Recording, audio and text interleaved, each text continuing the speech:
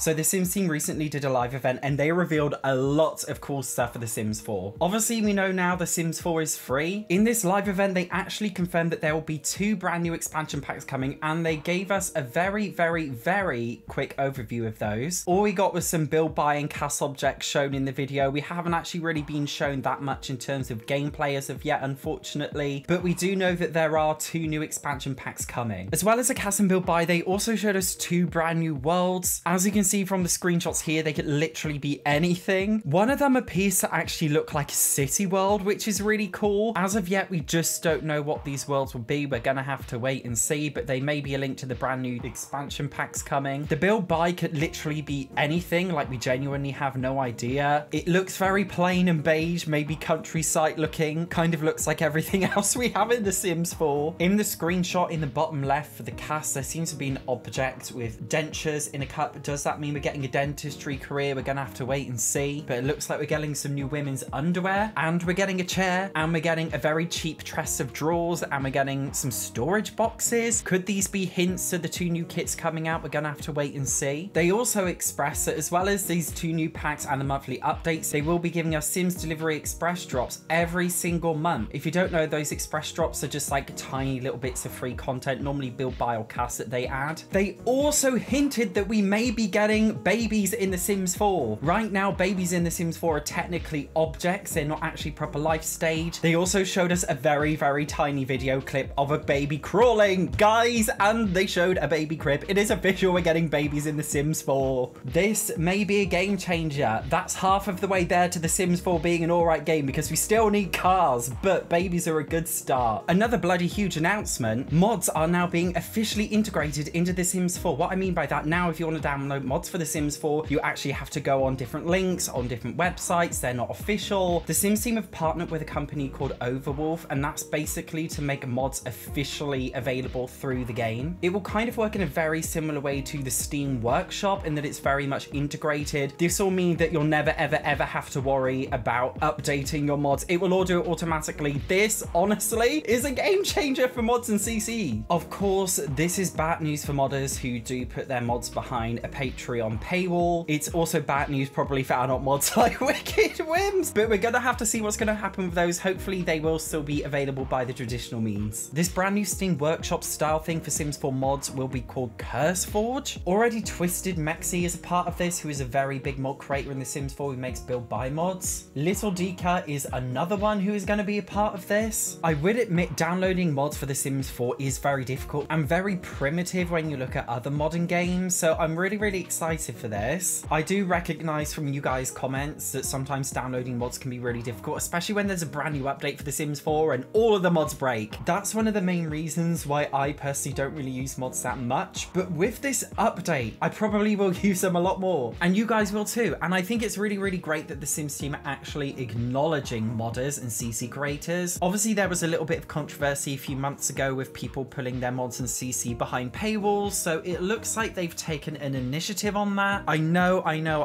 it's going to come with some controversy because some players will want to keep it behind a paywall. Controversial opinion, I don't think that mods and CC should be behind a perma paywall, but it is generally respected by the Sims team and a lot of people in the Sims community that having a temporary, for example, 2-week paywall is okay. So I'm not really sure how that's going to work with CurseForge, whatever this CurseForge is. Weirdly, they've also announced there's going to be a brand new single coming out by the singer Anita, where she's actually singing it in Simlish. They showed us a sneak peek of the music video with the Sims 4 iconic vibrating heart bed. Does that mean we may also be getting the heart bed in the Sims 4 in an update? Who knows, but that's there. And now it's time for the biggest announcement. The Sims 5 has been confirmed. Kind of, but it's not called The Sims 5, it's called Project Renee. They stressed in the live stream that this is very early access, and we're getting a very early sneak peek. The Sims 5 will not be out for years and years, but what they did express about The Sims 5 is we will be having significantly better build tools, including a color wheel, including an axis rotating thing that looks really cool, where you can place cushions on sofas. It looks very complex, and that's not all. They also announced that we are going to be getting multiplayer in this game. That means they're testing technology where you may be actually able to build with your friends on some kind of multiplayer build project, which is insane. We all knew that EA were going down this multiplayer path, but we didn't exactly know what it would be like. So this is really exciting and big news right now. In addition to that, they have said that this will be playable on all devices, which means that it will be available on mobile and PC. In other words, you may be able to just play this new Sims game on your phone, but then transfer to PC. They've suggested that there's been a lot more collaboration between the Sims mobile team and the Sims 4 team, which I believe is why. Honestly, I don't know how I feel about that. In order to make it work on both PC and mobile, surely there's going to have to be lots of graphical downgrades in order to make that work. So I'm very skeptical at this stage, but as they said, it is apparently years in development. We won't see it for literally years. But hey, we kind of got a Sims 5 announcement, and we got 2 brand new expansion packs announced. Now, I'm not gonna lie, I am a little bit confused why they didn't give us even more details about the future expansion packs. I'm sure they're going to be doing that soon, usually based on the Sims roadmaps and their timeline. Usually around this time, they'll announce either an expansion pack or game pack plus 2 new kits. We have already had a couple of images leaked of the 2 new kits, so I'm sure they're going to be announcing those soon, and hopefully the brand new pack coming will be announced officially as well, and when it's going to be released. It's expected that when this brand new expansion pack does come out soon, it will also come with the babies update, which, guys, honestly, I just can't believe it. Like, they've literally finally listened. How long is it? Like 8-9 bloody years this game has been out, and they finally bloody done it. Sims team, it is still too late. It is still too late. You've done it way too late. Better late than never, some people say. I say you should have done it originally, but there we go. We got it now. So in a couple of months, we'll never be able to complain about it ever again. Unless, of course, they're buggy and glitchy. We're going to have to wait and see on that one. I do think it was a very strange business move for the Sims team to announce the Sims 5 in very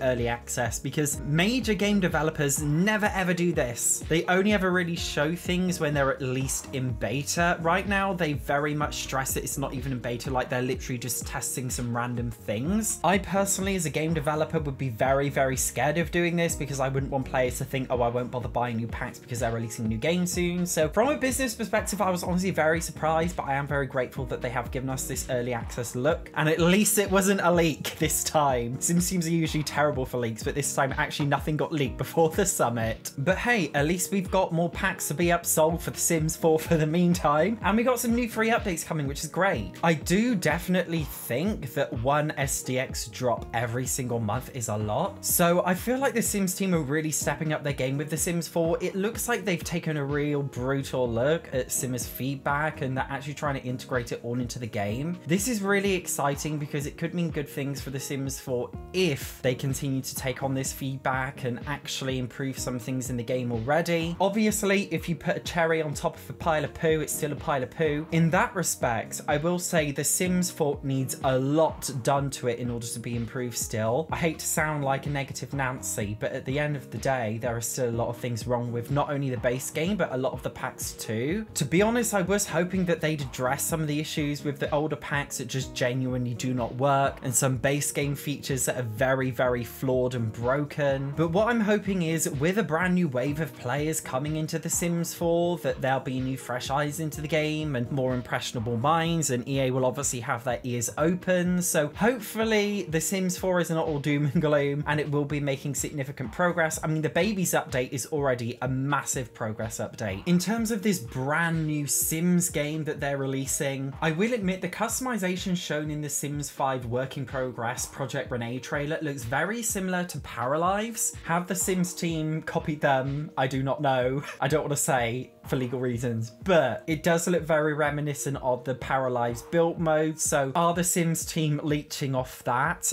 I cannot say, but it seems like at least the existence of other live sim games are pushing them. Maxis for years have been the only people who have made a live sim game, being The Sims. So now there's more competition. It seems like the Sims team are pushing themselves to do more stuff, which is absolutely great. The Sims just always need competition to push it forward. So this is is really exciting. Now, one really interesting thing about the brand new Sims 4 specifications for PC is that before it only required 25 gigabytes of disk space, whereas now it requires 50 gigabytes, in otherwise double. What does that mean? That means we're probably gonna get a lot more stuff. To require 50 gigabytes worth of free space, like that is a lot. And it indicates that the Sims 4 may be getting some really, really big updates that are gonna require a lot of space on your PC / hardware if you have console. So this is just a random guess, but I feel like there is gonna be a lot more content coming that's gonna be really surprising for us. Make sure you subscribe to keep updated with all the Sims 4 news. I'm always the first person to upload it. Check me out. Anyway, see you in the next video.